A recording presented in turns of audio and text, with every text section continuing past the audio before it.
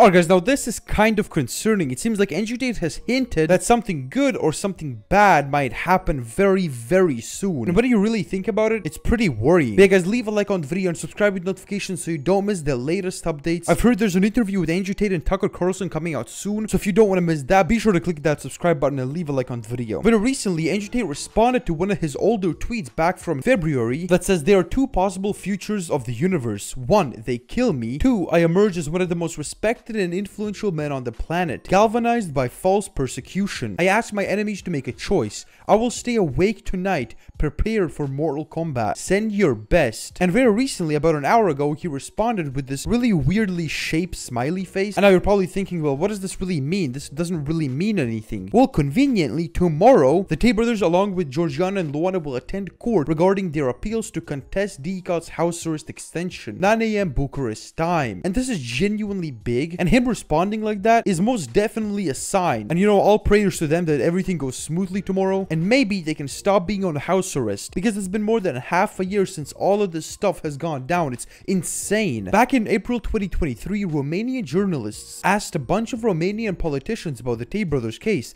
and they remained silent. That definitely is really odd, because if this case was really clean and you know all the evidence was being brought up and everything, I feel like they wouldn't remain completely silent, because this whole case is really simple, right? Some random non-existent woman accuses Tate of something, so they either prove it or not. And because of all the pressure from people who have common sense, they are really struggling to come up with anything, because it most likely does not even exist. It's insane. The Tate brothers are going to be falsely convicted if the judge forwards the false charges. There is no justice in Romania, which hopefully really doesn't happen. It's just the beginning. None of this is going away. You think this is going away? This is the beginning of all of it. It's never gonna fucking end. They're gonna continue to attack me for the end of time, no matter what. They're gonna keep doing it to me. And I'm sad that my children are gonna wake up every day wondering if dad's in jail for no reason, or if dad's been assassinated yet.